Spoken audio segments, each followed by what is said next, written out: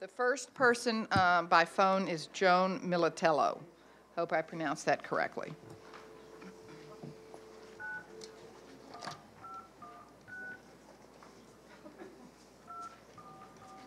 Turn on the mic. Sorry.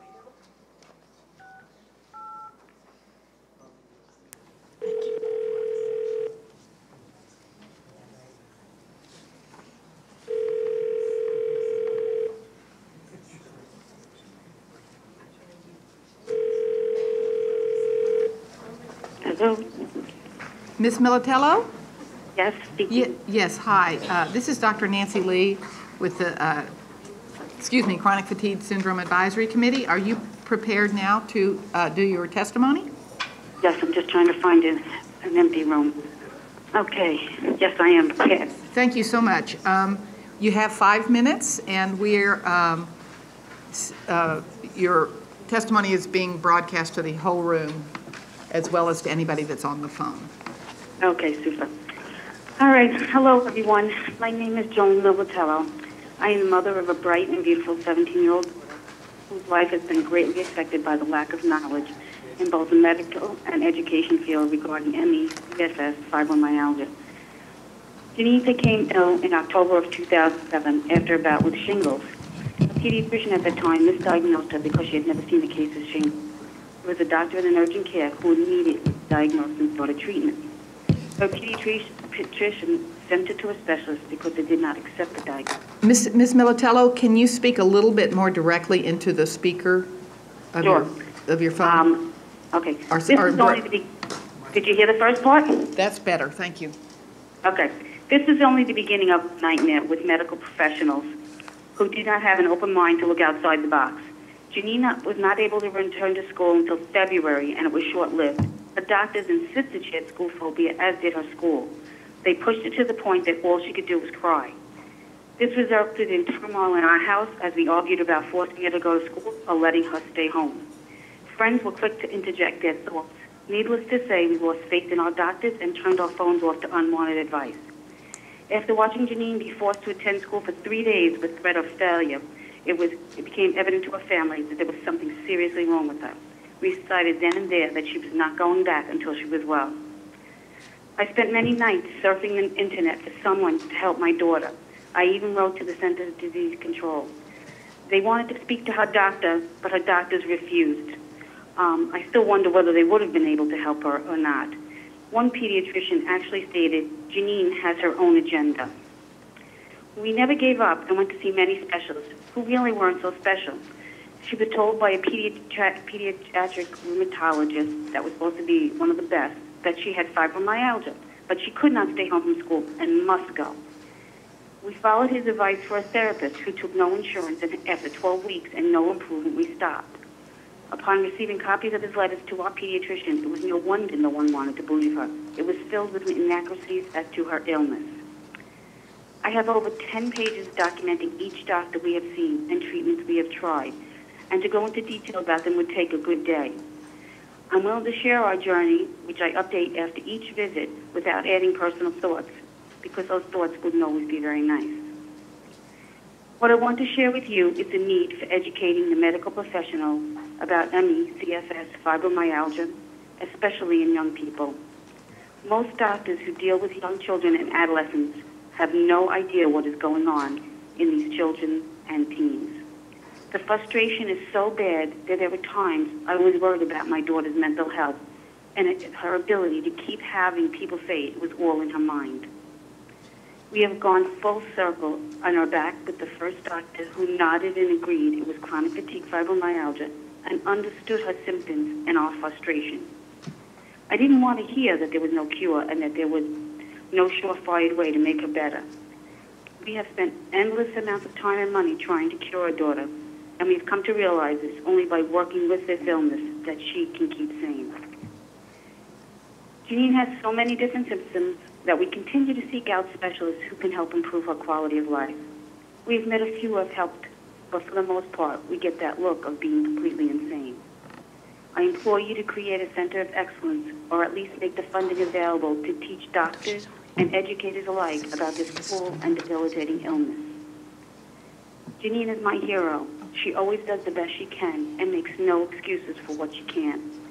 She doesn't need to hear people tell her what she can and can't do.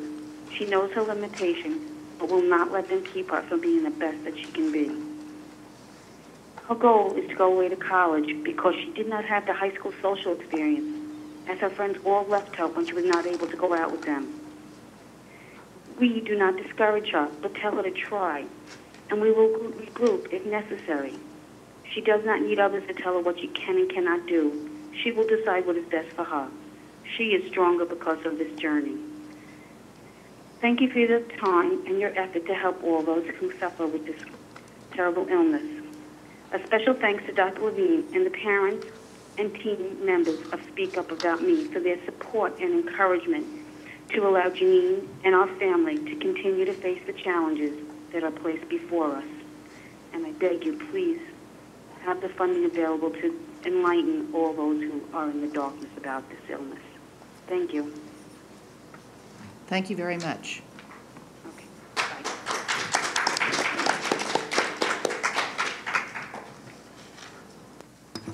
Now we are going to have another testimony by phone, Janet Smith.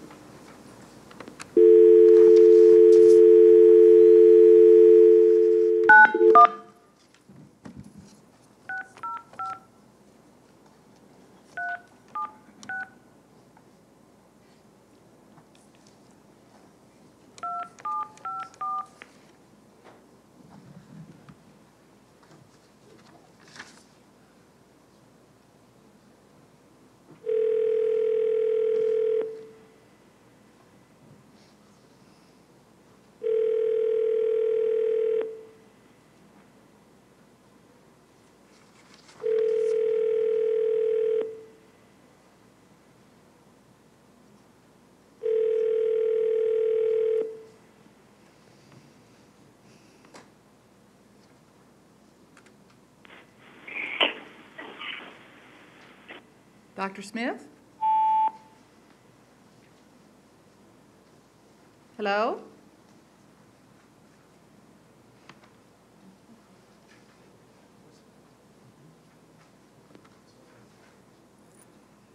Try again.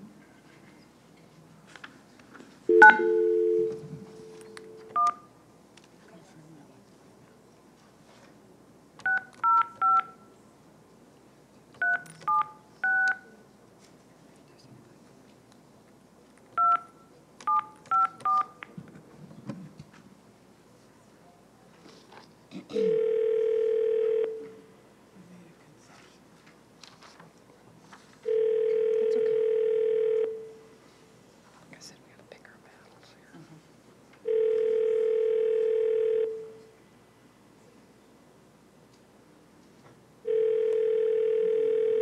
Yeah, that's what I'm gonna do. This is Dr. Smith. Yes, Dr. Smith, this is Nancy Lee at the Chronic Fatigue Syndrome Advisory Committee. Are you prepared to give your testimony? I am. Good. You have 5 minutes. Please begin. Hello, I am Dr. Janet Smith. I'm a CFSAC patient and a practicing physician and a participant in the only clinical trial for ME/CFS, Ampligen. I would like to thank the CFSAC committee for allowing me to testify via telephone. My urological practice started in 1987. I became ill with ME/CFS February of 1994 after a viral infection turned into pneumonia. I have been one of the fortunate people because I can still function in a modified manner, but only with aggressive treatment and with the experimental drug Ampligen, which I have been on for almost 10 years. However, the last 72 hours has proven that each day is a challenge. I felt very well Saturday morning, then in the evening I started with aches, headaches, chills, etc., and by Sunday morning could not even get out of bed to go to the bathroom. I was in tears, unable to make a phone call for help, unable to sit up because of muscle aches were so bad. Then I realized that this is what most people with ME/CFS experience every day, without hope for the future and the feeling that life can't go on like this. Suicides are occurring routinely in the ME/CFS patient group. We need hope, we need help, and we need it now. not in 5 years, not in 10 years, but now. I am asking you as a committee to convey this to all, that ME/CFS is real, and we need answers, diagnostic markers, and treatments now. Physicians who have treated both AIDS patients and ME/CFS patients concur that ME/CFS patients are much sicker than their HIV patients. In the last 2 years, the ME/CFS community has undergone tremendous highs and lows. We need to carry what energy that we now have to say that we need help. There is new research for diagnosis and treatments that are occurring in the world. Norway physicians are using a chemotherapy drug with good results. Researchers at Bond University, Australia, are studying natural killer cells in ME/CFS, leading the way to a central immune abnormality. This is an international disease as it needs to be recognized and researched. There needs to be an ICD-10 classification for ME. There needs to be a better way to keep track of biospecimens from people with ME/CFS. A grant to the IACFS or the CFS Association could be made for an informational exchange of biospecimens with contact information, what kind of specimens, etc. New nonprofit organizations are aggressively asking for private contributions to fund research, with many new ones in just the last year. But the lack of funding in this country for research is painful. As a result, the real advances are being made in Norway, where the clinical trials are happening, and in Australia, where experts are studying natural killer cells, the hallmark sign of ME/CFS. There is also concern that the original pioneers like Dr. Peterson, Dr. Klimas, Dr. Bell, Dr. Krabernoff, Dr. Lapp, Dr. Bateman, etc., are all getting older, and there are not younger doctors to expand the field and fill their shoes. Doctor, you have 1 more minute. Therefore, regional centers of excellence, which have been requested from this panel for years, continue to go ignored by this administration. These centers could accurately evaluate and diagnose patients and return them to their local physicians for treatment. Fellowships need to be funded. The old guard of physicians need to be utilized to pass on their unwritten knowledge to the next generation. My hope for the future is that medical textbooks will have a whole section on ME/CFS with etiology, diagnosis, and treatment, and that all physicians are aware of ME/CFS and how to treat it. Thank you. Thank you.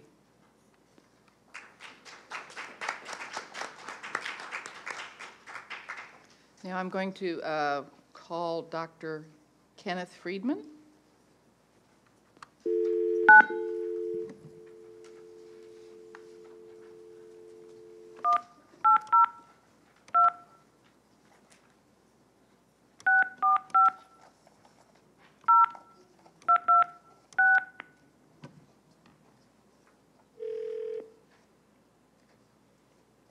Good afternoon.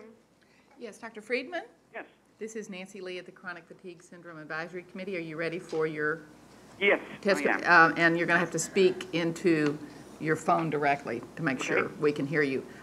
Excuse me, you have 5 minutes. All right. Thank you.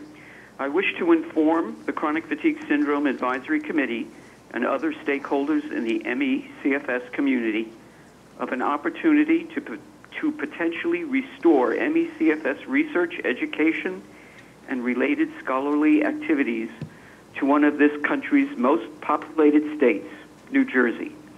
The governor of New Jersey has formed a UMDNJ advisory committee to advise him as to the future of the University of Medicine and Dentistry of New Jersey. UMDNJ, the largest freestanding academic healthcare university in the United States, could remain intact or could be dismantled, with its components given to other state institutions. The impetus for a UMDNJ advisory committee may be the corroded image of UMDNJ caused by its purposeful $35 million double billing of Medicare. However, of concern to the ME/CFS community is the February 2010 university decision to ban ME/CFS research, education, and related scholarly activity. According to that policy, 1, scholarly activity related to ME/CFS can only be performed outside of regular normal business hours. 2, the university's portal to the internet cannot be used for any ME/CFS related research. And 3, the university's email client server cannot be used to correspond with anyone about anything related to ME/CFS. UMDNJ controls all 3 of the state's medical schools, as well as the state's only dental school, School of Nursing, School of Health-Related Professions, School of Public Health, and Graduate School of Biomedical Sciences. Its ban impacts patient care in the greater New York metropolitan area, as well as research and healthcare provider education and training throughout the United States. If the ban persists, other institutions may institute similar policies. UMDNJ's actions are clearly an attack on academic freedom, which is the right of college and university faculty to pursue their academic interests wherever they may lead, and should be opposed on that basis. However, of particular concern to the ME/CFS community is the failure of UMDNJ to honor the CDC's ME/CFS policy as articulated by its director in 2006, Dr. Julie Gerberding, who stated, "We are committed to improving the awareness that this, in brackets, ME/CFS, is a real illness and that people need real medical care and they deserve the best possible help that we can provide." End quote. Why does the Department of Health and Human Services continue to provide funding to UMDNJ when UMDNJ has decided that ME/CFS activity is not a professional activity permitted of its faculty?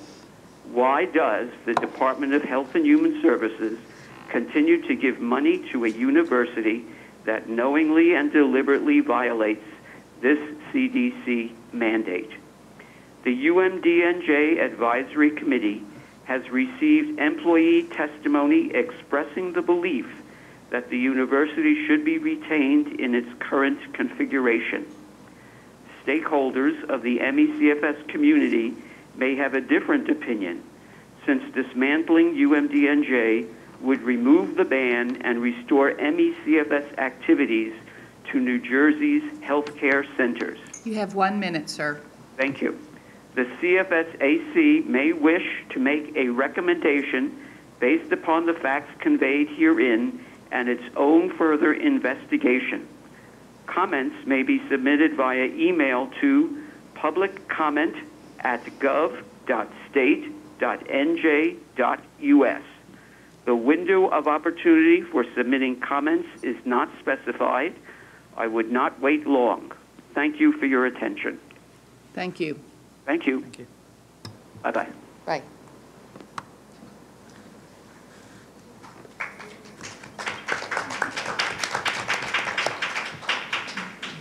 The next person to speak by phone is Gabby Klein.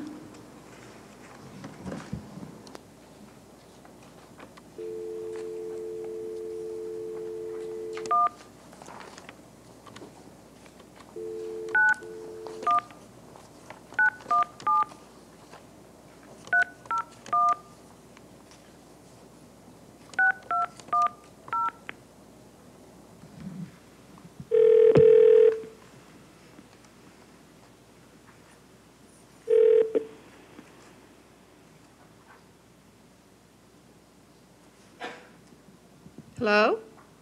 Hello? Yes, is this Gabby Klein? Yes. Yes, this is Nancy Lee. I'm with the Chronic Fatigue Syndrome Advisory Committee. Are you prepared to give your comments? Yes, I am. Thank you. You have 5 minutes so that we can hear you well. Please speak directly into your phone. Okay, thank you. Hi, my name is Gabby Klein, I'm a 56-year-old wife, mother, and grandmother. I have been suffering from the most severe, misunderstood, and ill-treated illness called ME/CFS for the past 9 years. I used to be an active member of society. I worked full-time, raised my children, took care of the household, and did charity work. All this came to a halt in 2002 when I came down with a vicious virus that lasted for weeks. My health declined to the point that I was forced to quit my job. My GP was clueless as to what to do for me. His medical training did not prepare him for this. All the other doctors I was referred to were disbelieving. The routine tests that they were taking were coming back negative. They thought I was exaggerating my complaints. Of course, they couldn't see my pain and suffering. This is an invisible disease. At last, I was lucky to find a specialist who finally diagnosed me with CFS. Unfortunately, by then I was so ill with a heavy viral and inflammation load that it was impossible to reverse the damage. Had my GP recognized the problem right away, treatment might have helped me. At present, 9 years after my diagnosis, I have become mostly housebound. I feel like I have the flu all the time and like I just hiked up a mountain for 2 days without sleep. I suffer from insomnia and constant severe headaches. I can't stand or walk for more than a few minutes. Most disturbingly, I suffer from cognitive problems which affect my memory, renders me unable to think clearly or speak comprehensively. When I do try to do some minor activity, all my symptoms become aggravated, and I have to lie still in bed in a dark room without any noise for a few days or weeks at a time. Could you imagine having 7 grandchildren and you can't play with them because of your sensory overload? The noise causes sharp headaches. This is my most painful reality. This is a dreaded disease. Dr. Mark Lovelace, an AIDS researcher, commented, a CFS patient feels every day significantly the same as an AIDS patient feels 2 months before death. The name chronic fatigue syndrome, coined by the CDC, is an insult and denigrating. People tell me, I am fatigued all the time too. You should get out more and exercise. Or, you look fine to me.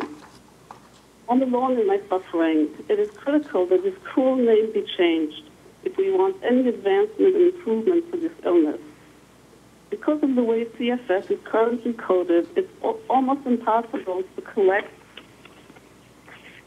disability. The International World Health Organization has been coding it since 1969 as a neurological disease. The UICC agrees. When will the U.S. catch up to the rest of the world? I belong to a CFS forum where someone posed the question asking people when did they believe that there will be treatment for us. It was very sad to read that the majority answered, not in my lifetime. Our only hope right now comes from the few doctors and scientists in the country who specialize and treat patients with CFS. Some private grants have been given to run sporadic studies. For example, I'm excited about the new ME/CFS Center at Mount Sinai in New York City that my specialist, Dr. Anlander, is part of. You have 1 minute. He received a matching grant of $1 million from one of his patients. Many top specialists are joining this research effort. Dr. Eric Shad and Dr. Eva Singh will research genomics in the diagnosis of ME/CFS. Dr. Anlander will research new treatment modalities. Dr. David Bell has expressed interest in joining Dr. Anlander in this project. They will be running studies and treating patients. Can you imagine what they could accomplish if they would get government funding? This illness drains the U.S. economy in the amount of $27 billion annually. Yet the NIH budgeted a mere $6 million for research this year. This makes no fiscal sense at all, yet this is what's happening. The cost to the patient of running after possible treatment is immense. Insurance policies will cover very little, if any of it. Some patients become penniless and homeless with no help from the government and its health agencies. Ms. Klein, I need you to finish.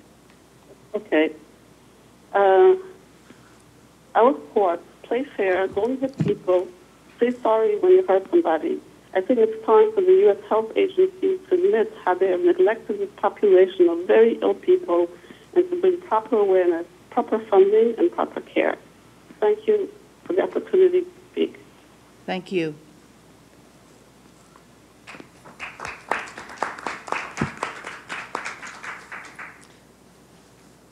We will now have Martina Nicholson in person. Is Ms. Nicholson here? Okay. Robert Miller?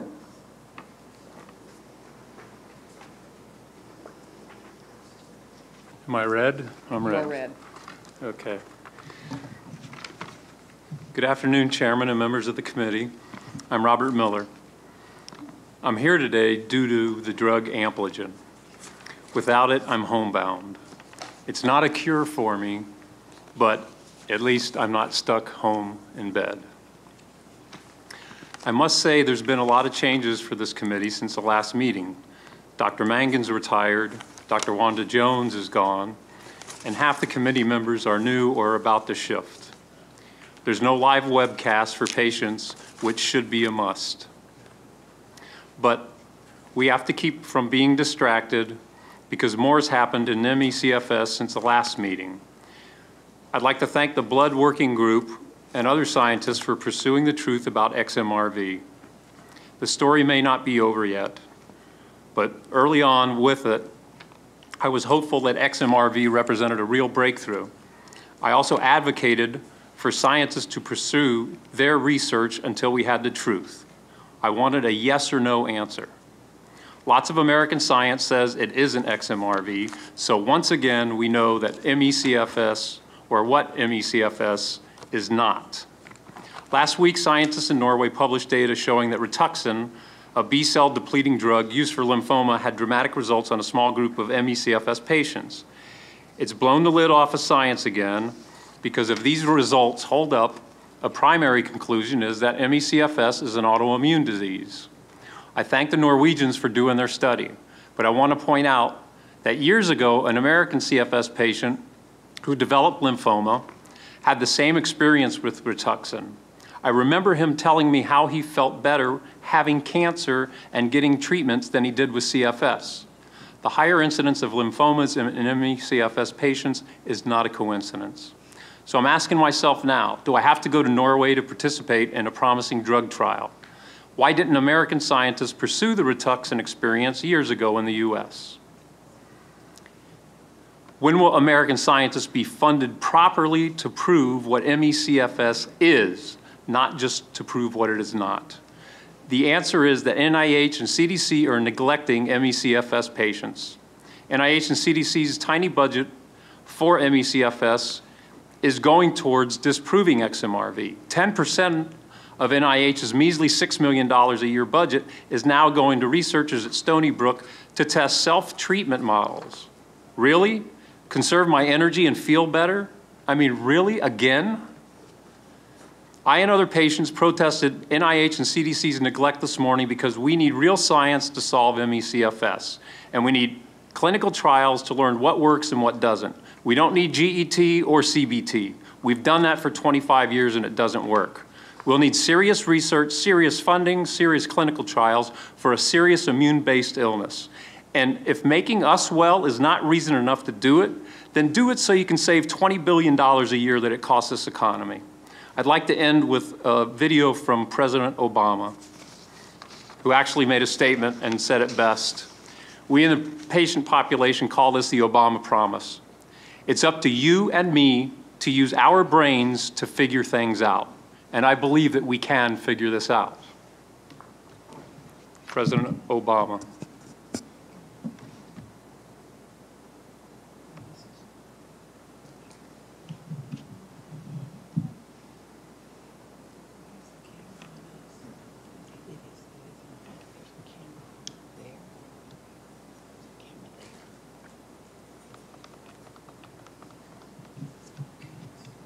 Syndrome, which is an illness very much like multiple sclerosis.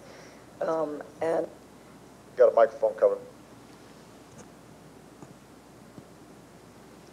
Mr. President. My name is Courtney Miller, and I want to thank you for returning science to the national priority. And I need to ask for some help for my family. My husband has chronic fatigue syndrome, which is an illness very much like multiple sclerosis. And we spend billions of dollars in this country on roughly 1 million patients for disability and Medicare and lost tax revenue and lost productivity. And we spend less than $6 million for NIH research on this illness. And I'm asking you for my husband and my kids who want their father to be able to go to their baseball games, if there's a way to make improvements in that. Well, let me first of all say that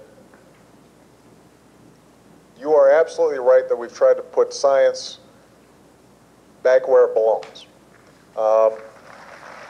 You know,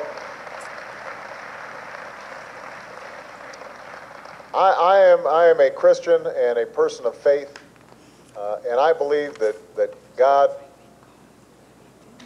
gave us brains to figure things out, and that you know we've got to use science to make life better for our families and our communities and this planet.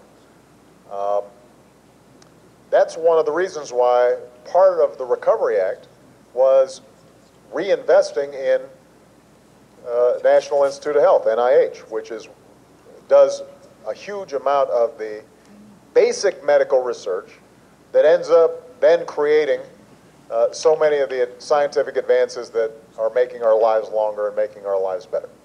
Now, I will confess to you that although I've heard of chronic fatigue syndrome, I don't have expertise in it.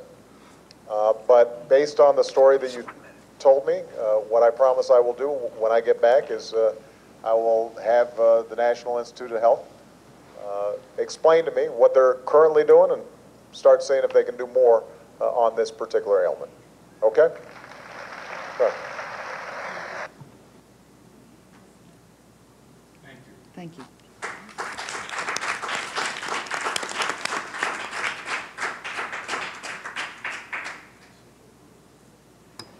Is Gabby Klein back in the room? Yeah, I am. Oh, no, I'm sorry. Yeah, Martina Nicholson. We did Gabby Klein. Speak now. This is your chance. Okay. Jennifer Spatilla is by phone.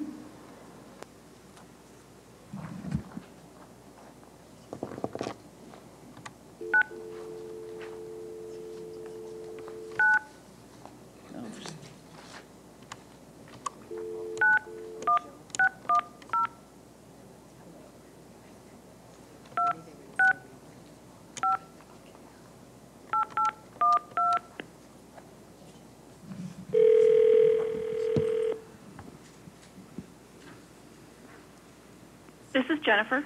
Yes, Jennifer, this is Nancy Lee at the CFSAC meeting. Are you prepared to give your testimony? I am, thank you. You have 5 minutes, and make sure you speak directly into your microphone. Don't use a speakerphone, because we'll hear you better that way. Thank you. Sure. I ask the voting members of this committee, do you think this committee is effective? I believe that all of you serve with the best interests of patients in mind, but let's examine the track record or lack thereof for your own recommendations to the Secretary. Regional Centers for Research and Clinical Care? No. Healthcare Provider Education and Training? No. Use of the name MECFS across all agencies? No. Research funding commensurate with the burden of this illness? No. National effort to arrive at a new consensus case definition? No. No, no, no, no, no. No meaningful action, no meaningful funding. All your work, and what is there to show for it? You should be angry, or at least frustrated. 5 years ago, you recommended that NIH issue a new RFA on CFS. It didn't happen. Many patients expected new funding to be made available after the State of the Knowledge meeting. It hasn't happened. You know there is an urgent need for research funding, and we need you to hold HHS accountable. Today, I urge you to recommend that NIH issue an RFA for CFS research backed by at least $10 million in funding, and that this RFA be issued in the next 6 months. This recommendation is specific, actionable, and measurable.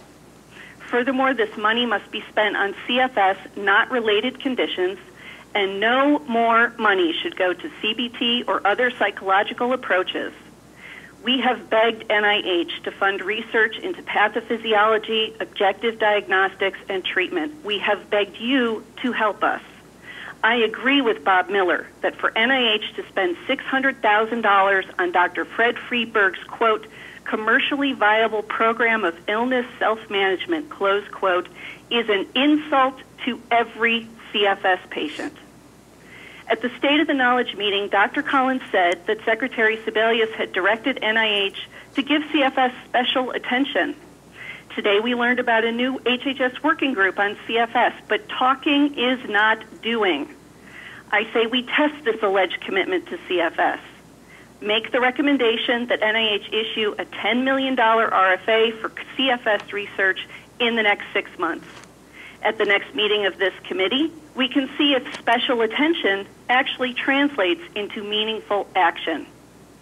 I do not accept woe is me budget talk from federal officials, and neither should you.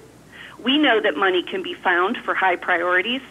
Dr. Fauci's appropriation of $2 million for the Lipkin XMRV study proves that. Money is available, but the agency leaders are making conscious choices to spend the money elsewhere on illnesses that are a higher priority.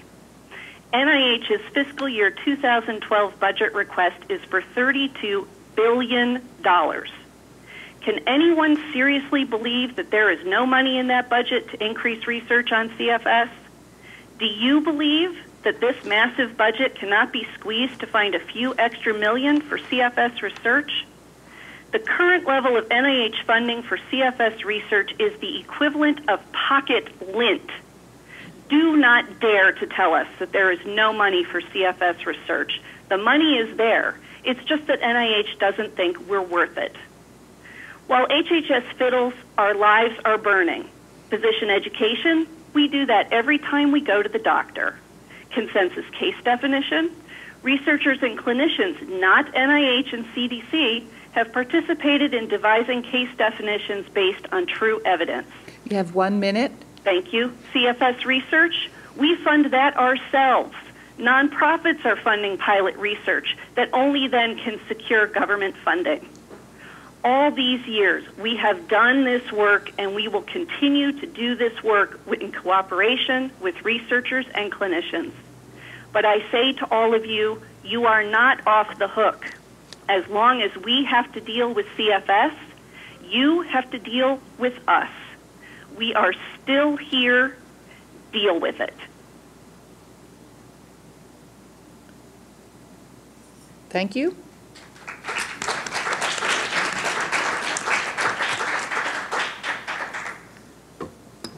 We have another person by phone, Melanie Pruitt.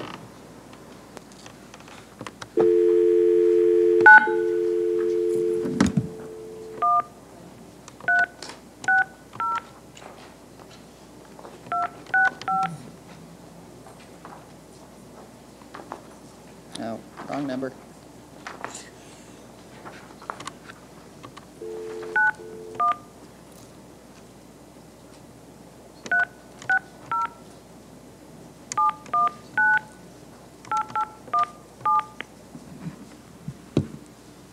Number you have dialed is not in service. Let me try this once more. And then otherwise we need to see if we can find that number.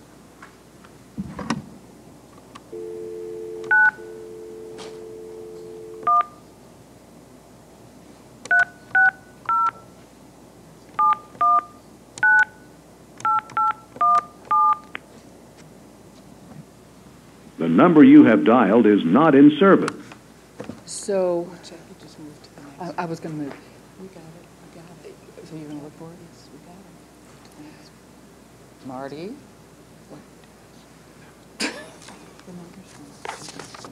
Yes, so if you could look and see if we have a better number for Melanie Pruitt. And in the meantime,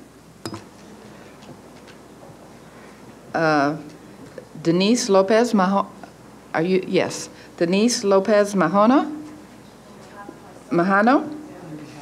will be reading testimony on behalf of her son, Alexander Lopez Mahano. Yes, thank you. You have 5 minutes. Good afternoon. I've been asked about the biggest obstacles I face because of ME/CFS.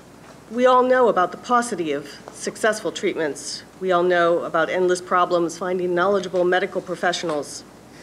Beyond that, some of the biggest obstacles are daily struggles for acceptance of the severity of ME/CFS that stems from the erroneous perception that this is a psychological condition.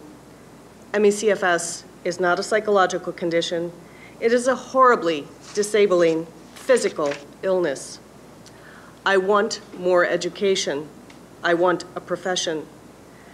Since I can only leave the house 2 times a week, since I can only study for 20 minutes at a time, perhaps 3 times a week, it probably will take a long time for me to obtain a college education.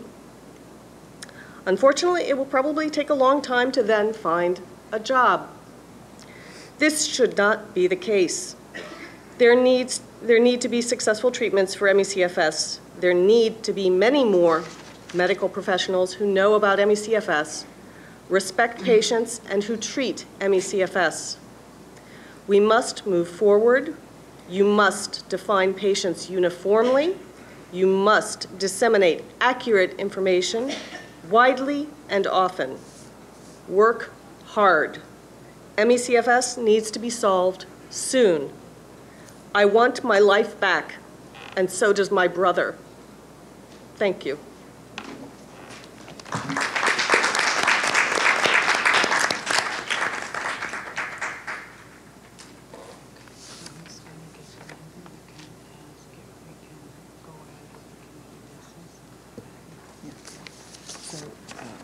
We're going to see if we can find her a better phone number for her. Okay. And so why don't we go ahead with county business? Okay, were you going to do Alex? That was him. Oh, right, okay. So perhaps, oh, here he comes. See if we've got it first. Yeah. We're just going to fit Deborah in. Okay. That's the number. I just spoke with her. This one. Do you want to try dialing it for me since I was not successful? Have to dial 9? Yeah, dial 9 and then 1.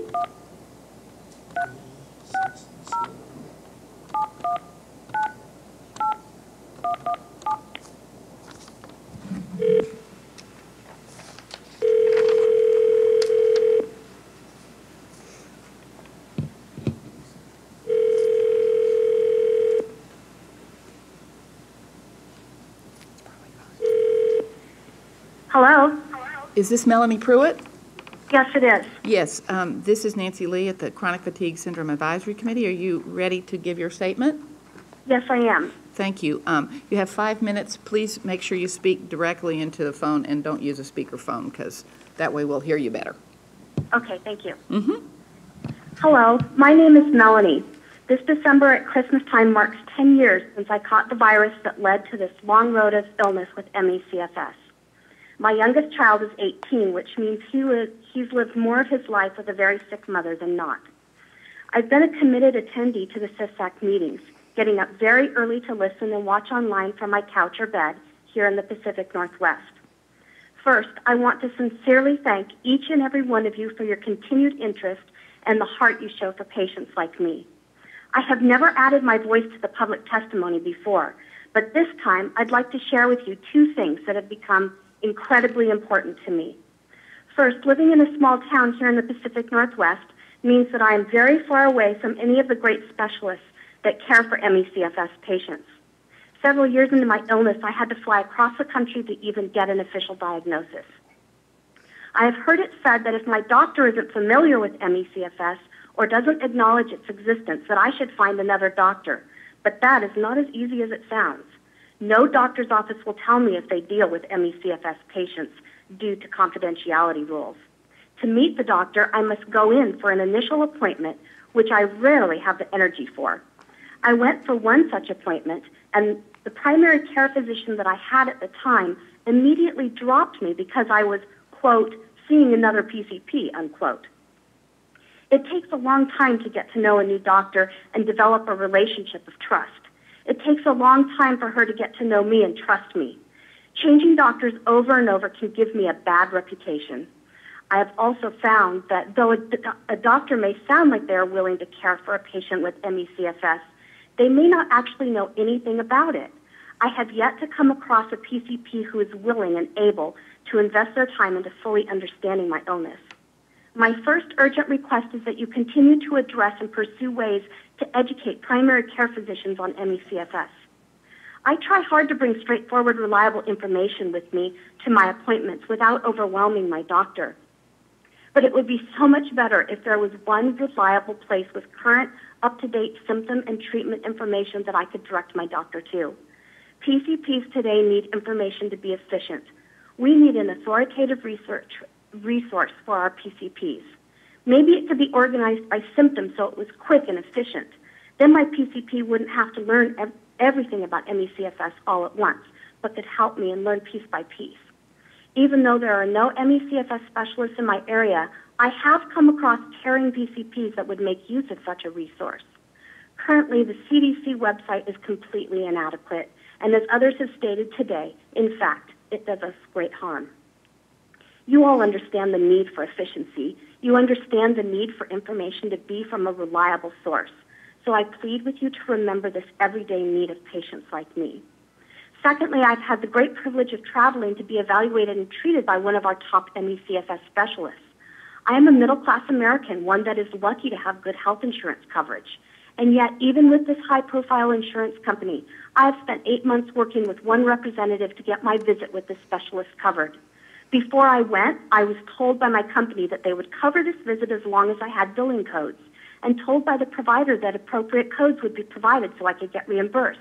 And yet it's taken 8 months for these codes to be coordinated. I'm still waiting on codes and items to be processed. It seems that medical coverage comes down to billing codes, and ME/CFS issues and treatments are very difficult to fit into regular coding. Now, I'm not trained in medical billing codes. I don't pretend to even understand all of this. But clearly, if this very large insurance company is struggling to coordinate codes with this wonderful provider, something is wrong. I urge you to continue to address the issue of insurance coding and ME/CFS.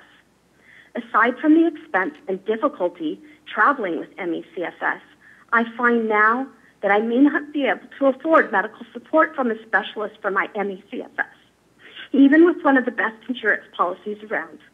You can hardly imagine what a hopeless feeling that is. Thank you for hearing my concerns today. Thank you very much for caring. Thank you.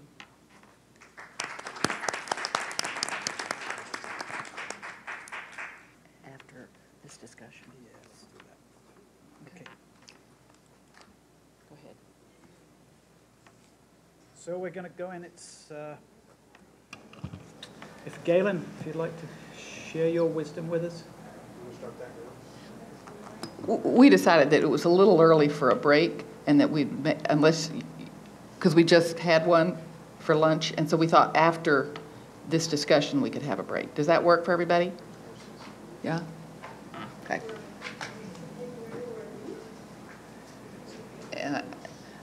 I know Galen said he had a few slides. I didn't want to give anybody a chance to escape, Galen. Especially who? Lawyers.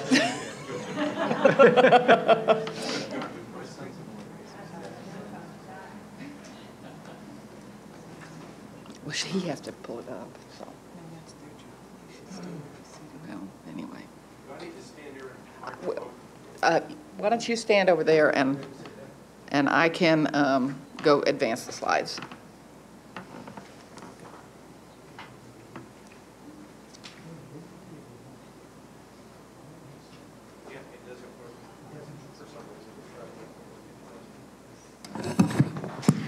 Okay, we're going to spend a little time talking about the idea, strategies as it relates to future interdisciplinary research for MECSF that's going to require a variety of scientific disciplines.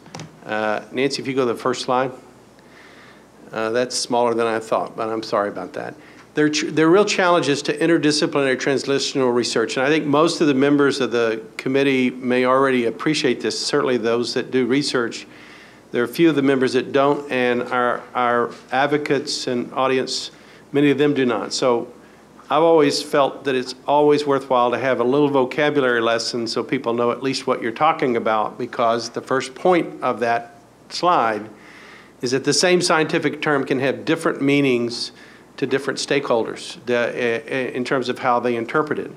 For example, those of us that take care of patients, there's a broad variety of use of the term psychosomatic. I suspect most of our advocates, if I walked up to them and I said, I think you have a psychosomatic illness, I would want to make sure I was out of arm's length, because the colloquial use of that term in our society is that it's all in your head and it's not real. And I think we've heard clear evidence with passionate folks speaking, and those of us that take care of these patients are well aware that it's not all in their head. Yet, no one can argue that there's a single category of illness that does not affect one's mind when one has a physical illness any more than certain mental illnesses. We know there are physical manifestations. The mind and the body are inseparable. Having said that, unfortunately in our society, anything that is real can be determined below the ears is worth treating. Anything that is above the ears is not worth treating, or it's not really important. That's a tragedy in our allopathic medical system, and I agree with Nancy. On behalf of my profession, I apologize. It wasn't always that way.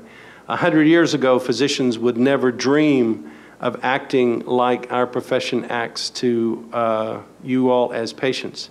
And there are those of us that believe that that will change. Not fast enough, but it will ultimately change. There are cultural and social influences, and I've just described perhaps one of the major ones. There's even clinical versus basic influences. Trust me, working in an academic medical center, the basic science faculty and the clinical faculty are at each other's throat with some degree of regularity. And they approach the same problem from a research standpoint from very different perspectives. Personal professional bias perspective is true as well. And the analogy I like is that old Arabian proverb of the 10 blind men and the elephant. They could all feel, one could feel of the tail, one could feel of the trunk, one could feel of the leg, and they all had very different perspectives of trying to describe the elephant. The nice thing about that analogy is that what they could have benefited from was an 11th person who could take the data from the other 10 and synthesize an overall description, which probably would have been a very accurate description of what an elephant really is like. A natural conflict exists in the approach to information between scientists and clinicians. Scientists are trained, and again, just for background, I was a basic scientist who went to medical school. I went to medical school with the intent of gaining a degree so I could go back to the lab and make more difference. What I didn't realize is they put a stethoscope in my hand, and I fell in love with taking care of patients as well. So I'm well aware of this dichotomy between the mindset of how you're trained as a scientist and how oftentimes you're trained as a clinician. Scientists look for generalizable knowledge that may ultimately be applicable to people. In contrast, clinicians care for the individual patient by balancing the components of the illness that are generalizable, what we now call evidence-based medicine, with our fundamental responsibility to acknowledge and deal with the individual variability that make each one of us unique human beings. So truly translational research has to account for both perspectives while remaining objective to the results derived from the study. In other words, the idea of following the data. The a priori understanding that no single intervention works for everyone, even with the same cause. If you don't believe that, remember that there are right now 67 different antibiotics that are marketed to treat bacterial pneumonia, because not every person responds exactly the same. Now the difference is that if they have bacterial pneumonia, they're likely to try to find an antibiotic. They're not going to try to get them to do cognitive behavioral therapy. So there's a difference between the approach to it, that there may not be a single approach, and the approach of acknowledging the underlying etiology of the illness. Next slide.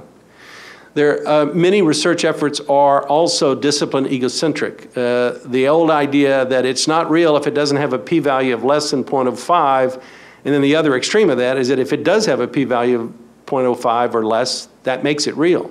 Neither of those statements are true. And then, of course, using my methodology as the only correct way to look at this problem is, again, how we're trained. It's what we get used to, and there are many different methodologies used to address the same question. That's a fundamental problem of science, particularly at the clinical level, that many of us are dealing with in and outside of ME/CSF research. The reverse translational research approach is basically the idea, and as was pointed out to me earlier today in conversations with my colleagues, the classic translational research model is bench to bedside and back again. You formulate a mechanism, you see if it might work, and then you come back and see how to modify it from there. The reverse actually starts with the patient, and it collects the information from the patient, and it says, these are the problems that we're seeing. It's almost, by definition, an epidemiology type approach, and from that you formulate ideas that might have common mechanisms and common rationales for similar interventions. Or at the very least, by seeing the variability among the population that you would assess, you can then try to account for the variability in response. Either of those would be then the classic reverse translational. I won't call it classic because it's sort of a newer idea. It shouldn't be, but it's sort of a newer idea of the reverse translational research approach. And then finally, approaches using biomarkers themselves need very strong clinical correlates. Some are relatively clear. There are good biomarkers for tumor burden. There are good biomarkers for renal function. When you go on dialysis, you know that your kidneys are not working anymore. There are good biomarkers associated with survival and mortality.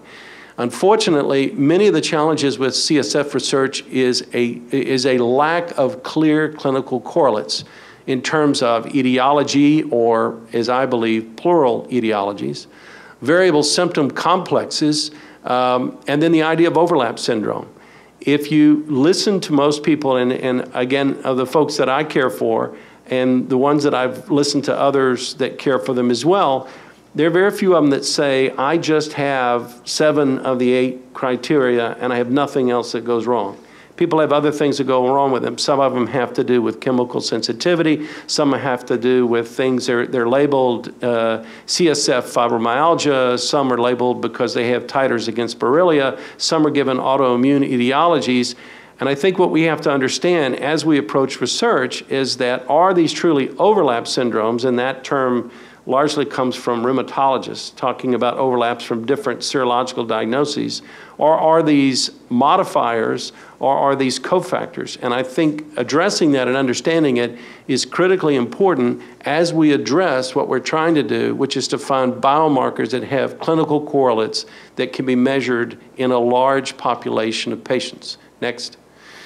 So recommending the translational research priorities, basic science approach, what they do, or what we do, I guess, because I wear that hat as well, is to identify the question, identify the population, identify the system we're going to use to study them, and then design the study with adequate control. So the goal, again, is to only have one single variable. So if you have, for example, if we wanted to study ME/CSF fibromyalgia overlap, and we wanted to study the pain in ME/CSF compared to the pain in fibromyalgia. Ideally, what you would want is to compare the study with the overlap, and this is my term, it may not be the right term for others, versus those who had pure, quote-unquote, fibromyalgia, versus those who had pure ME/CSF. Now, the devil's in the details with what that word pure means. Therein lies the problem. Data analysis plans and ultimate conclusions, and therefore applications, are highly dependent on how those things are done above. And interdisciplinary research, not multidisciplinary research. The 10 blind men and the elephant were the multidisciplinary. The 11th person who could see and integrate what they had been told by the others would be the true interdisciplinary researchers. Would be important to decide on a definition of the illness.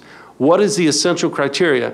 And this would be independent of having to come up with a new consensus diagnosis or consensus criteria. That's a laudable goal. That's something that should be done. But it's not something that we have to wait on to do effective interdisciplinary research with ME/CSF patients. But particularly if we're going to do an intervention, we've got to decide who we're intervening for. What is the characteristic of the population that we're intervening for?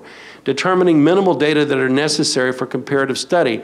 And Dr. Jason has led the group that I've been privileged to have a little bit of part in, that's done an elegant job in writing a paper that discusses this and will be discussed more at tomorrow's meeting. Careful construction designed to optimize the answers to the research question. Very important to construct it carefully, and then strong consideration of the confounders and modifiers, both psychological, physical, pharmacological, et cetera. All of these are things that are just basic principles to translational research. Next. And these are the different groups that are, and this is not meant to be an exhaustive list, but that's a pretty big list already of individuals that would be important for interdisciplinary research to be effective in ME/CSF, because each one of those, both in terms of basic science disciplines on the left and clinical science disciplines of the right, are individuals for which, even at this meeting, and again, those particularly like Dr. Levine and Dr. Klimas, who take care of a much larger population than I, that they see these variations on a regular basis. So getting input from these experts is extremely important for these interdisciplinary researchers. So all this segues into the question for discussion. Next, please, Nancy. This is a provocative statement for discussion, knock it down. It's the straw man that we've put up here for discussion, and that is approaches to ME/CSF research should be focused on a reverse translational model. And what I will do is nothing more than facilitate the discussion with your permission. Just facilitate the discussion and then maybe have a comment or two. And do we have 5 till 4? For an example, and Nancy suggested I give an example, and let's give a very clear one. Let's use rituximab as an example because it's such a neat one. Here, if you read the paper, the PLOS paper that was just published, the investigators, based upon the fact that they saw some observation that was mentioned, was not a Norwegian observation, was in fact a repeat observation from people in this country that had been treated with rituximab in the past for a clinical indication, their symptoms improved. Now, there is a very interesting theoretical reason to explain why, and Nancy and I have been going back and forth having a wonderful science conversation about why you might expect rituximab to work in certain patients, maybe all patients, who knows, with ME/CSF, because if B cells are a reservoir for certain types of latent viruses and you get rid of the reservoir, the viral titer is going to diminish. The viral titer diminishes. The individual doesn't have to respond to the virus. The individual gets better. It's very interesting logic. Very testable hypothesis. A classic reverse translational research. So that's a good place to start, and we'll just open it up for discussion. Dr. Jason, you look like you'd be ready to start. Go ahead. Leonard Jason from DePaul University. Lenny Jason from DePaul University. And Galen, you know, you kind of asked me to say something before I raised my hand. I just saw the urge, Len. But you're right, I was going to ask something. So you've got to tell Lenny. Reverse translational questioning. So I guess certainly you can have an intervention that affects multiple illnesses. And that could very well be the case with what the last example involved with a variety of autoimmune illnesses. I guess the question that I have is, from all the things that you've been talking about, which is kind of selection of a group of individuals, testing them, looking for potential biomarkers, developing treatment programs, isn't there some basics that you start with? For example, saying we're dealing with lung cancer, or we're dealing with heart disease, or we're dealing with AIDS or HIV, that in some ways all those definitions have changed over time. HIV/AIDS, the criteria has changed over time. So it's not a question that criteria can't change over time, but that they do have a criteria. And each of these fields has something that brings all the scientists together to say, yes, this is it, this isn't it, and that we basically at that point are able to kind of build this pyramid, almost like a pyramid of cards. But it's based on saying, we think these people have a particular illness or disease. And I'm wondering, isn't that the starting point for anything we do in basic research? No question about it. HIV is an interesting example, but I'll go further back than that. Go back to the example of real research in cancer. I grew up in Texas, and the first research job I actually had was at the University of Texas MD Anderson Cancer Center when I was in high school, more years ago than I would like to admit. And in those days, their understanding of cancer was in many ways almost trivial by today's comparison. If you looked at, they understood what cancer did, and they thought of it as one disease, cancer. And what we came to understand, and their approach to therapy was really very uniform. And over time, with that single armamentarium of interventions, which might have a surgical component, they recognized very early on they couldn't cut it all out. Though if you allow me a little license for a moment, in a pretty famous movie, John Wayne's last movie called The Shootist. If you remember, Wayne had what was most likely rectal cancer, colorectal cancer. And indeed, if you go back and read from near the turn of the century, which was the timing of that movie, there was a medical literature about how to treat it, and it was purely surgical. They tried to cut it out, and they did it as well as they could, and it always grew back, and it always killed the patient.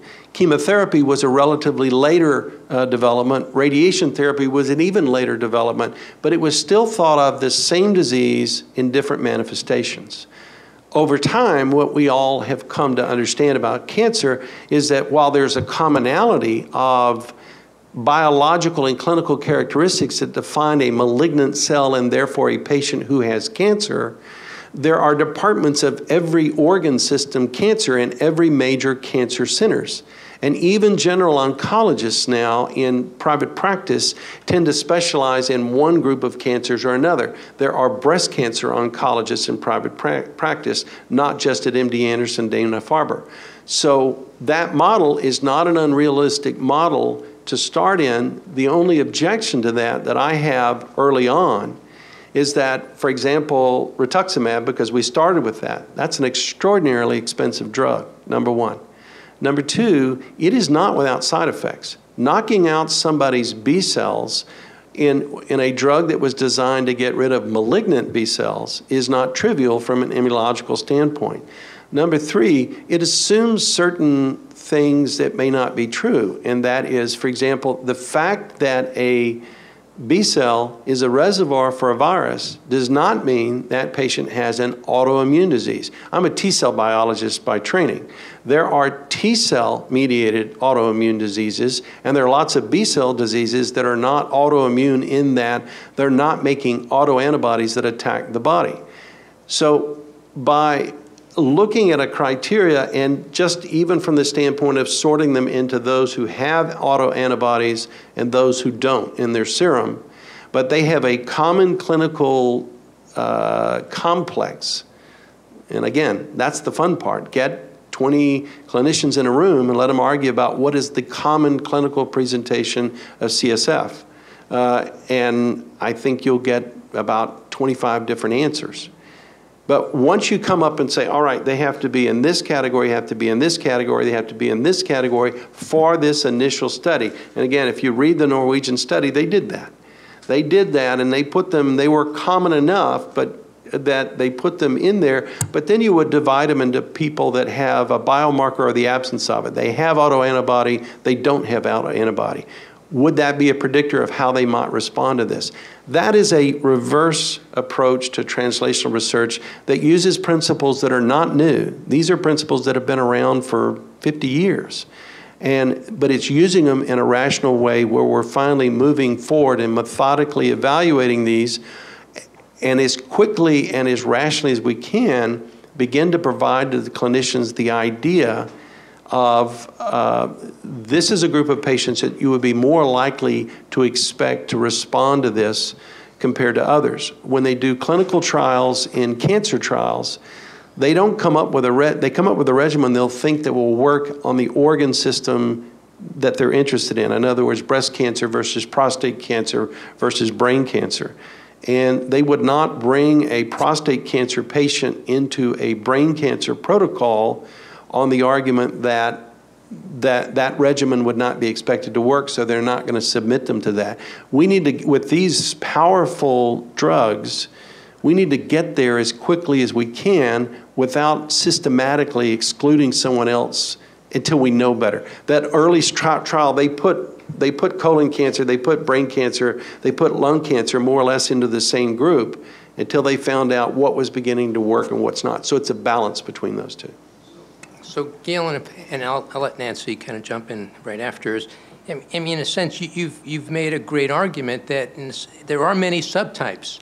Even lung cancer, you're not going to treat all types of lung cancer the same way. There's different types of lung cancer. So there's specialization that has occurred within cancer over the last 50, 60 years. But still, they basically can say, we're dealing with cancer.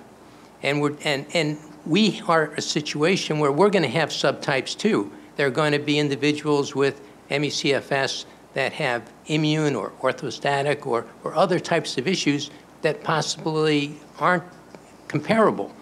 So there probably will be subtypes. We think we all know people, for example, who never get a cold, and some people who get colds all the time with this illness. So we know that there's some clinical differentiations. So I guess the question I come back to is, if we learn from history, from some of these other organ systems, from these other diseases, haven't most of those illnesses and diseases started with a paradigm involving people coming together saying, we are going to classify people this way. It might not be right completely, but at least we're going to have an agreement on that so that we can compare samples across laboratories. And without that, are we always going to be at a disadvantage to ever be able to find uniform biomarkers? Well, I think you're making the case for that statement. And that is that you start with the clinical complex, and then you move to the biomarkers to help explain the clinical complex, because candidly, that's a really more cost-effective way to do it. And it has the potential to begin to address the value of the interventions that we propose, because it forces us to think about what outcome marker do we want. I suspect, again, if I could ask each one of the folks out here who suffer with this illness, what would you rather have? Me to show you I can do this therapy and it'll improve my biomarker, or it'll make you better able to function? They don't care about the biomarker except as it helps them to be able to function. And again, in our earlier conversation, the clinical research world is littered with a graveyard of biomarkers that people spent billions on, well, millions anyway, trying to show relevance, because early studies showed a statistical association and they didn't get anywhere with it. So I'm simply suggesting in this discussion is that rather than starting from some consensus diagnosis that people that have ME/CSF meet this criteria, is to go out and take the Susans and the Nancys and the others who see these, and the Anns, sorry, Ann, you're here now, so you're in the group too, that see these patients all the time, people like me that see them some, and Dane and others who see them in different research setting, and you yourself as you see them, and get us in the same room and say, okay, how would we categorize these people clinically? And then from that, go back into the lab and say, are the markers there? Are they not there? Is there interventions that would be useful? And so on and so forth. That's actually a very old school approach that I think is going to be more likely to give us some ideas and get others outside of our community to take these patients and this line of research more seriously. Now, Nancy had something she wanted to say, and then you're next. Dane was actually waiting the longest, so... no, it was Steve, not me. Was it? No. Well, are you going to run this or am I? Well, yeah, just tell me. If you're going to run it, that's fine. I'll run it, because you have to okay. watch for who puts their hand up. And if you're involved in the conversation, it's difficult to That's do. fine. Go, Steve. That's really exactly what happened with fibromyalgia, because in 1987 or 88, a group of people who are dealing with it got together and said, what's the core of what we have to accept to do research on this condition? And they did the study on tender points, and since then, there was an explosion of research on that. And in chronic fatigue syndrome, it's always been, for lack of a better term, a kind of a mushy diagnosis with a lot of disagreement. And I'm sort of on Lenny's bandwagon. At some point in time, even if you use a clinical approach to defining it, you need to define what we're talking about at some root level so that you can begin to identify your populations to study, to get to your biomarkers or whatever else you want to study about it. Well, I'm on the same bandwagon. I'm simply saying we start with the clinical criteria, not with some consensus diagnosis definition, no matter whose they are, because not everyone fits into there. Categorize the individuals on the ground in terms of what they're dealing with in their everyday lives. My guess is that if you ask clinicians that care for patients on a regular basis with this illness, they'll tell you they can sort of do some groupings in their own mind of the kind of patients that they see. Start there and work backwards. That's the reverse translational model I had in mind. But why couldn't you just start with the Canadian consensus and decide, for better or for worse, we're going to use that definition, and then study the patients and see how it falls out? And the problem is there hasn't been any agreement as to whether you use the Fukuda criteria or whatever to do the research and really push it forward. So it's just a thought. I think I understand what you're going on. And that would be like saying, let's use a criteria where we're going to study Fords versus Chevrolets versus Chryslers. And if you talk about, and then we're going to study trucks, Ford trucks versus Chevrolet trucks versus Chrysler trucks. And then we're going to study, we're going to do pickup trucks. The more specific you can get, the better off you're going to be as you begin to ask questions backwards about saying which one's going to be able to pull such and such a load better or not. Which subpopulation of patients are going to respond to an intervention. If all you're doing is saying, I'm going to categorize them based upon what is fairly broad categories to start out with. Maybe this approach, this reverse approach would work fine that way. So it leads back into a consensus diagnosis, because consensus criteria. Certainly the people that designed those didn't design them in a vacuum. They used clinical information to do it. Right, but they all sat around and talked about what they were seeing in their practices, and some saw widespread pain, and some felt they had tender points or trigger points, and they then did a study of the tender points, because that seemed to be something everybody was talking about. So which ones of the 30 or 40 of them on the body are we going to use that give us a specificity and reliability to diagnose a significant number of people versus anything else? They were able to identify a group that they later found their way into clinical practice has produced another problem, because they're leaving people out of the diagnosis whose tender points go away over time. So, but that's a problem you can deal with. What you really need to do is have a commonality of group. And I just threw out the Canadian consensus criteria because they exist. They're accepted by a lot of people. You could say, okay, let's start there. Let's use those, and let's move forward with our research. And as the research develops, maybe you refine them more. But it just, I've been listening to this kind of discussion off and on for as long as you folks have. I mean, it's been years and years and years. And the difference between the fibromyalgia community and the chronic fatigue community is simply the agreement on a case definition and classification criteria. And I think had that happened in chronic fatigue syndrome, at least the studying would be farther along. My thoughts. Nancy. So I have two different points, and one I have to just mention, talk about case definition for a moment, because we use them for such different reasons. And it's really important that in all this conversation that you don't lose sight that researchers frequently attempt to narrow things down to the most homogeneous group possible at the expense of maybe even 80% of the rest of the population, if need be, to get at the guts, the core of what you can get from that core group. And we have to be careful in case definitions that we acknowledge that that was merely for research purposes, because when we accept more narrow definitions, including the ICC, we are throwing out vast numbers of patients. And it will have a very real impact on their ability to get disability and so on and so forth, because they no longer meet the case definition. So a research case definition, a clinical case definition, two different animals. Be careful. The first HIV case definition was men 18 to 65 who were dying of a small series of infections. And, you know, now we know the iceberg thing, you know, that it wasn't that. It was, we needed to do that to get at the virus that caused that illness. But you could call it classification 25% of people with AIDS, dying of AIDS, didn't meet the case definition. 25% in the first years. And I was there, I remember those things. So I would be careful that we don't tie ourselves into a brand new knot in all these case definition debates. Be careful, be careful. But that's not why I wanted to say something. I wanted to talk about, I love this concept of what you're calling translational models. Like, it's so confused by the changing language of science, you know, because 2 years ago that was N of 1 studies, right? So N of 1 meant that you saw something interesting in somebody and it made you think, right? And it made you reframe and rethink.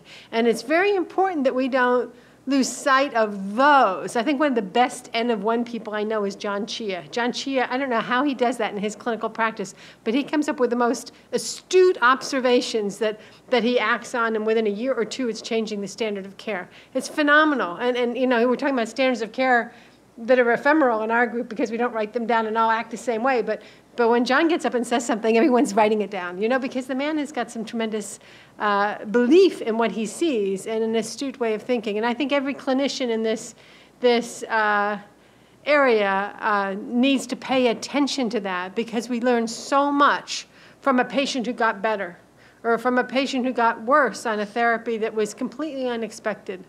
It's just tremendously important. And we have very few ways to categorize this. The few journals that would accept these kinds of observations. The bulletin, the IACFS bulletin, certainly would. It may not. It's a peer review, and it's not, you know, got a giant whatever score. But by gosh, it's a place to categorize these things and get them down.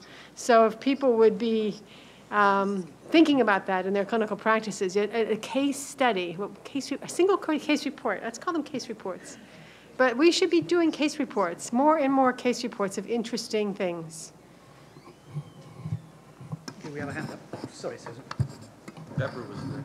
Hi, I wanted to agree with Nancy that I do agree that good clinical observations are very much needed in this field. And I think the one area I disagree with Galen is that chronic fatigue syndrome, unlike some of the other illnesses that are listed, you know, HIV, lung cancer we're talking about, they seem so restricted compared to the vast number of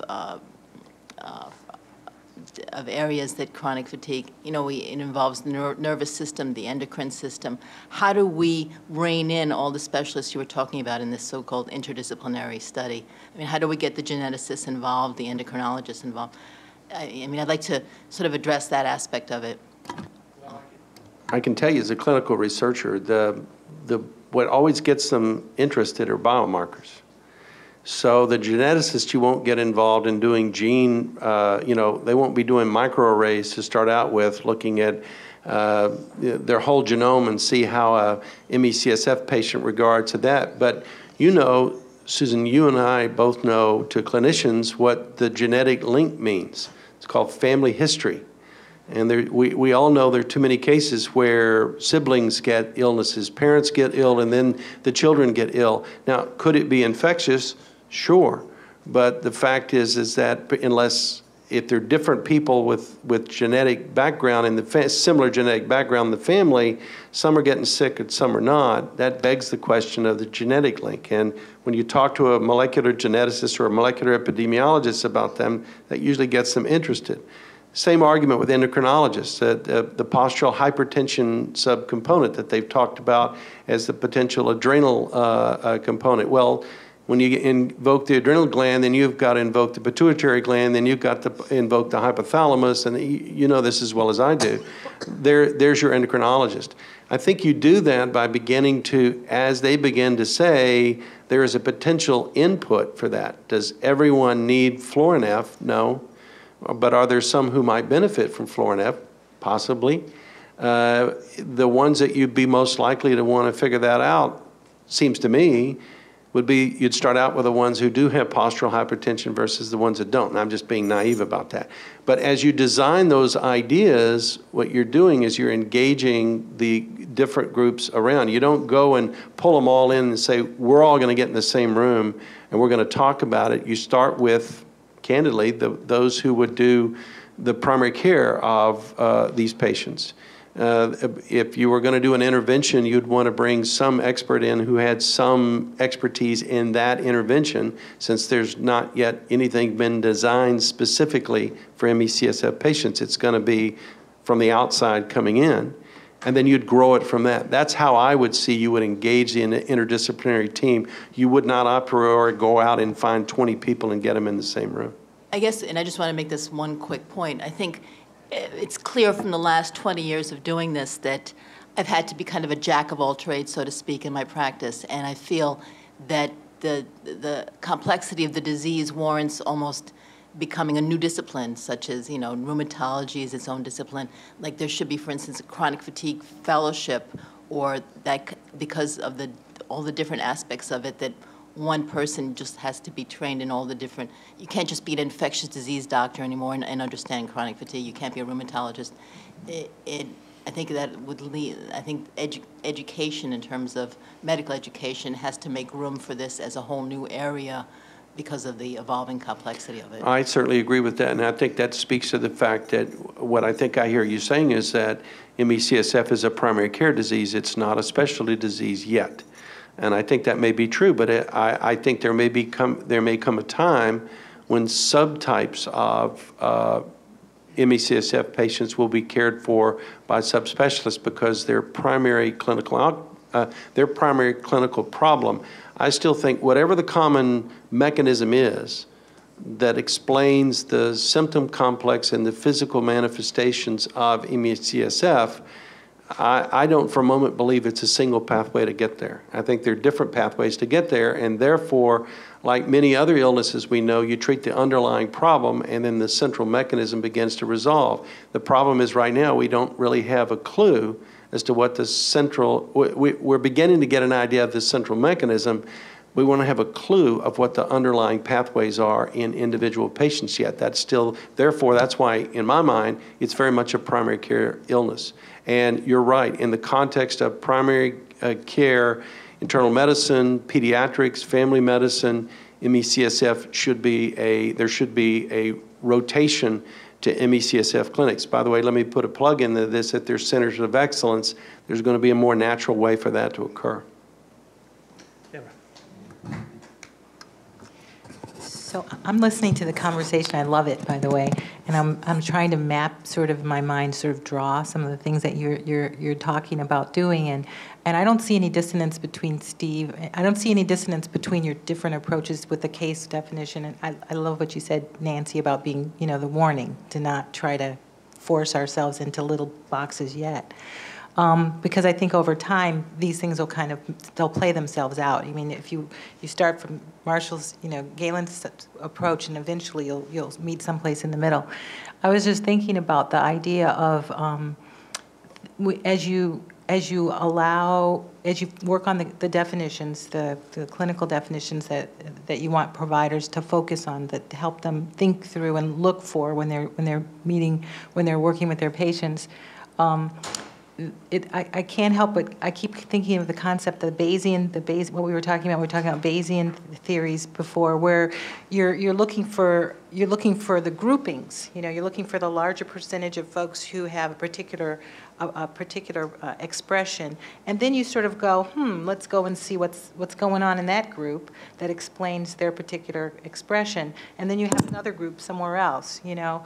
And then you try certain therapies on them, and they group out again, you know, and it helps you to focus really quickly on what work on the groups that are going to be most responsive to what, you know, to different therapies. So this fits a little bit with that kind of and I think it's, I mentioned before that there's sort of this sort of Bayesian approach to research is, and even I believe at FDA it's starting to bubble up, fits with this model. And if you could draw it, I think it'd probably end up being something that there may be some nibbles.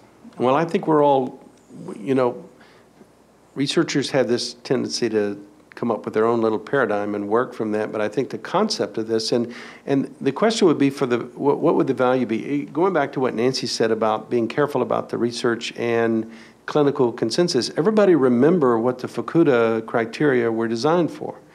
They were not clinical criteria, they were research criteria, and they ended up being clinical criteria. So we have an unfortunate, very real example of what can happen in that context. And I have talked to a lot of clinicians who express that, again, like everything else, medicine is composed of human beings, and there are bad apples in everything that, in all endeavors. And there are people who, for whatever reason, forgot the reason they went to medical school and the compassion they were there. But I think that doesn't describe the majority of clinicians. But what I think does describe, whenever they hear ME/CSF, is total confusion. What is it, and what can I do about it? And it's not that they're not interested in doing about it, they feel helpless, just like everyone else. So if you can put something in their hands that says, this is what these group of people are going to tend to respond in this way, these people, Bayesian, just like you said. So there's a value right there. The second value is that, and I'll let Teresa speak for herself, or for her own agency, I guess that's probably big too. But the idea, yes, well, congratulations. But the idea, seriously, is that the FDA, when we come to them and say, we want to, and we go with a sponsor and we want to do an IND to look at the applicability of this agent, and it would be a pharmaceutical agent most likely, or I guess a device. I can't think of a device example right now, but a pharmaceutical agent to treat in ME/CSF. They're going to want to know, okay, well, what's your endpoint? What are you going to use?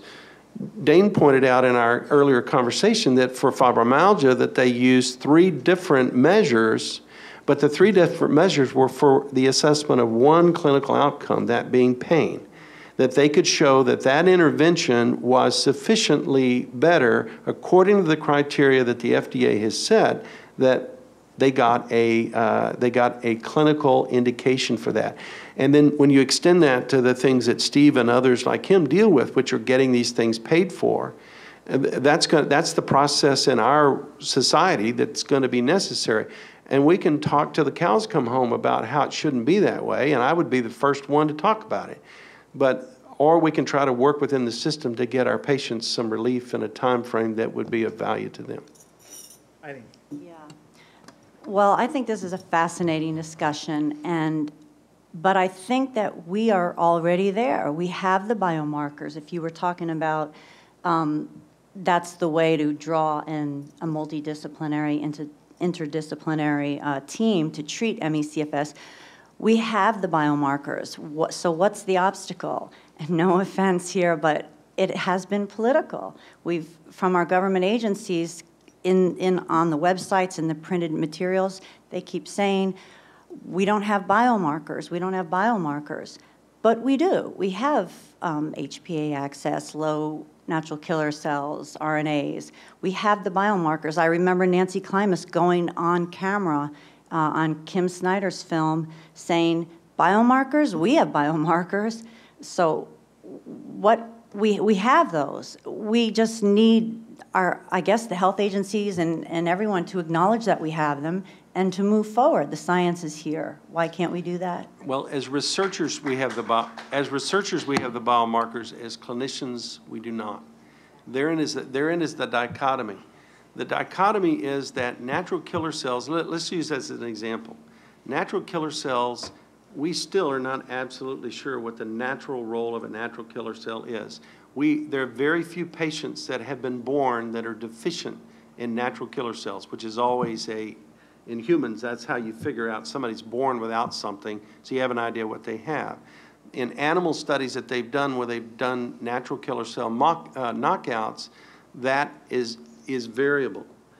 We know, for example, that there are lots of things that are, there are a lot of things that will affect natural killer cells that have nothing to do with the complex of ME/CSF, and they're ME/CSF patients that don't have abnormal natural killer cells. And I'm beating up this because I know this is a favorite of Nancy's.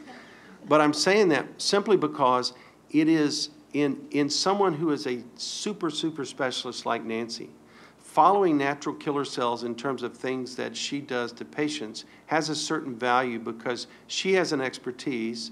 She works with a lab. First of all, the variability of quantitating natural killer cells from lab to lab is pretty substantial.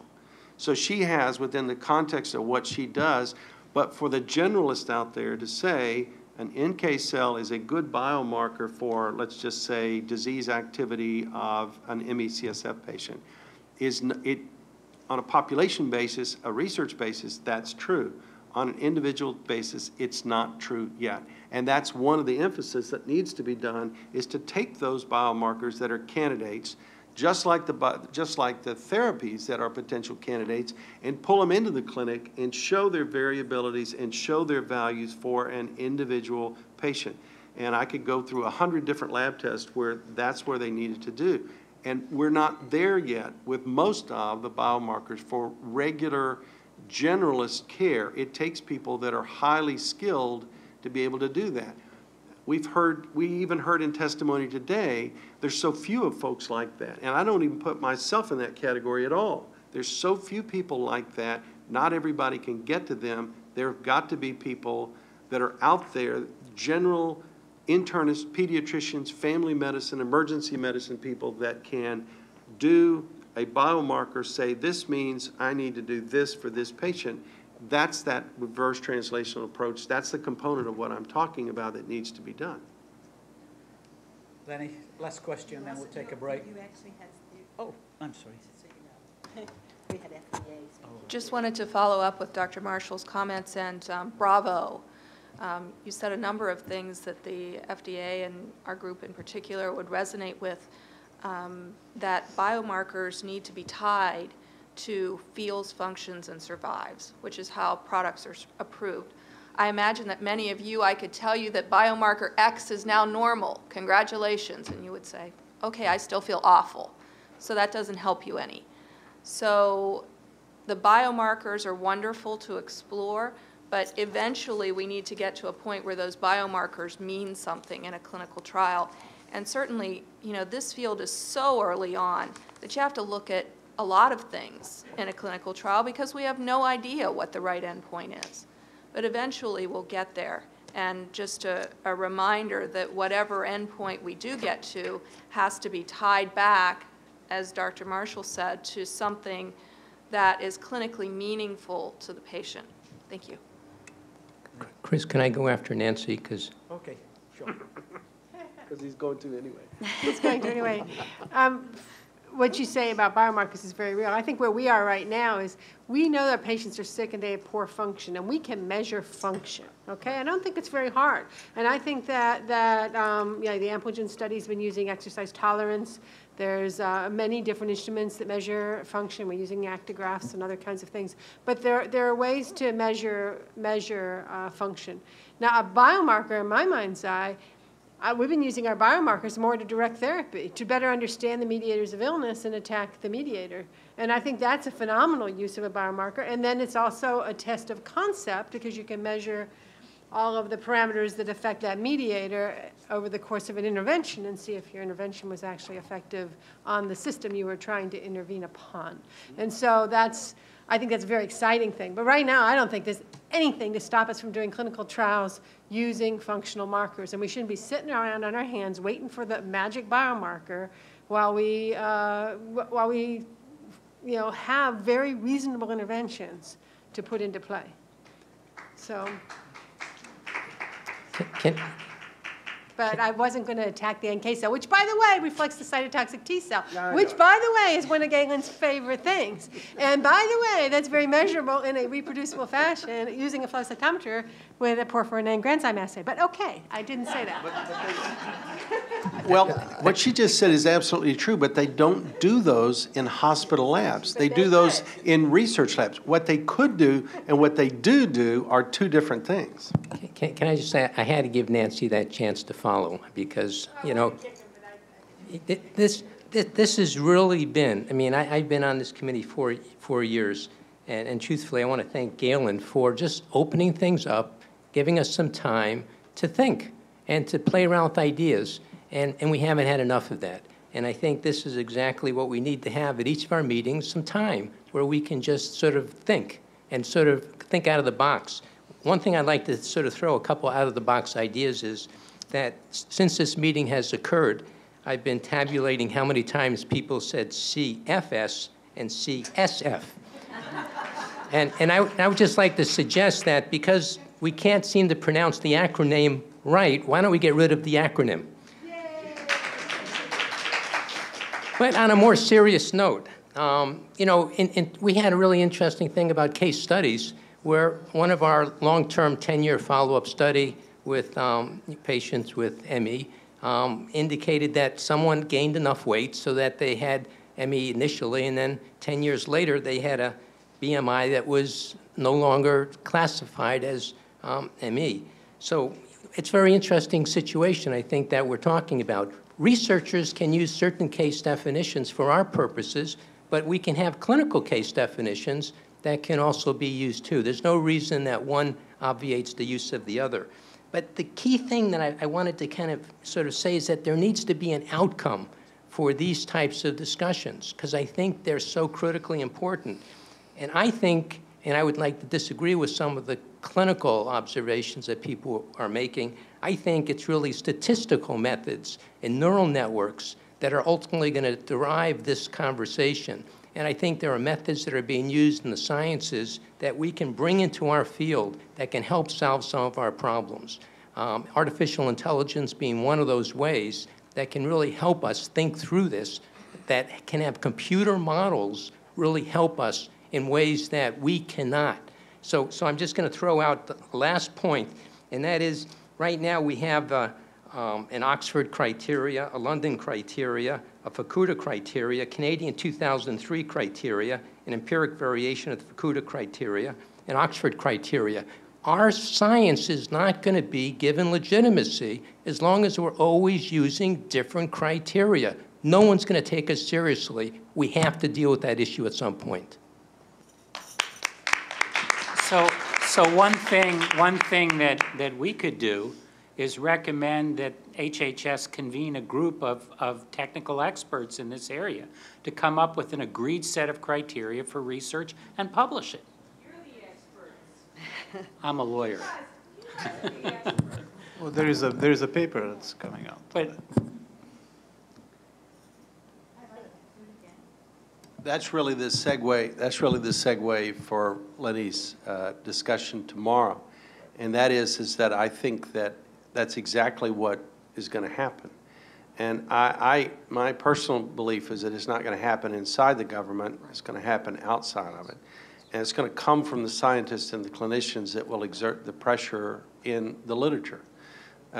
If we call this a evidence-based thing, I think if you give the evidence, so the HHS secretary convenes that, and we have a nice big argument, and they get a proceedings out of it, and they're no farther along 5 years from now than they are now.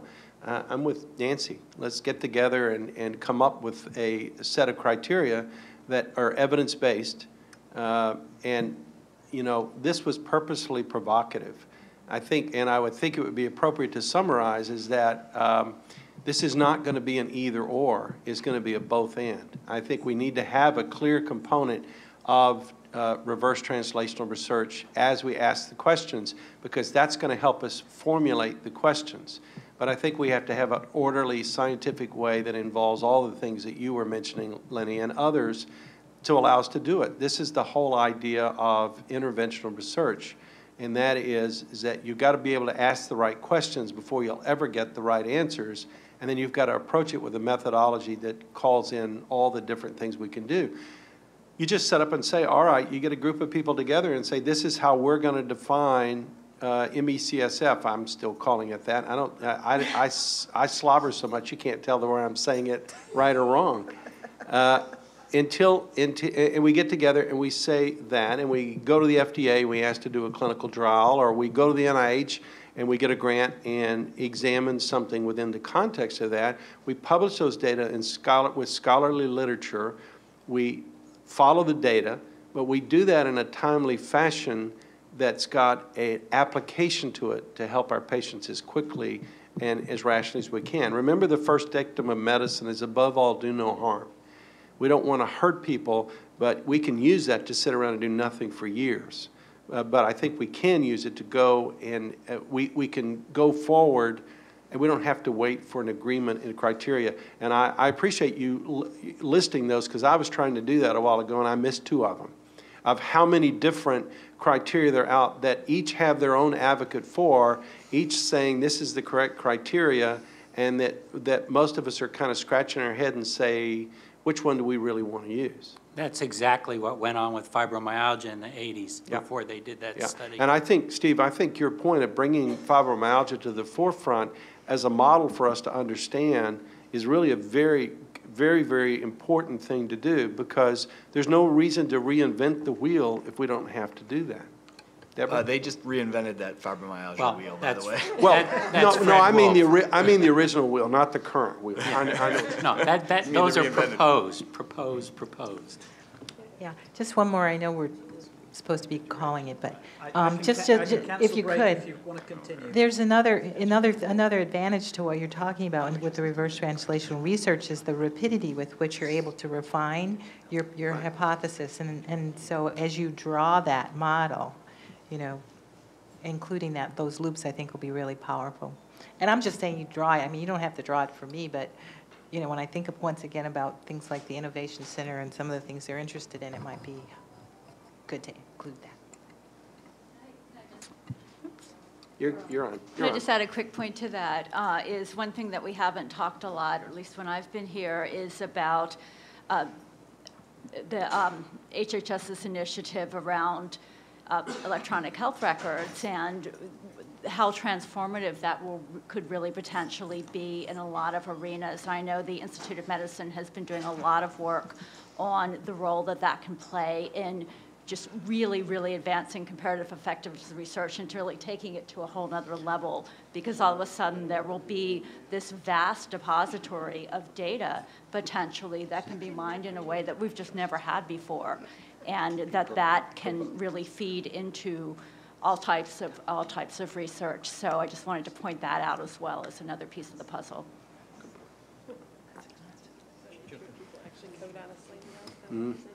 Go ahead. Yeah, no, you go.